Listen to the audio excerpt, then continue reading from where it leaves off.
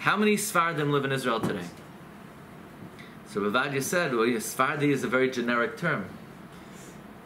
Eidos HaMizrach, Jews from Bavel, from Egypt, from Morocco, from Syria, from Yemen, from Russia, from the Balkans, they're all Sefardim.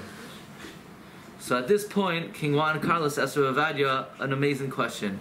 Why would you call a Jew from Yemen a Sephardi? He was never in Spain in his whole life. Why would you call a Jew from Syria a Sephardi? Why would you call a Jew from Egypt a Sephardi? They're not Spaniards. Why are we calling every Jew who's not Ashkenazi a Spaniard? It has nothing to do with Spain. They were never there. Their ancestors were never there.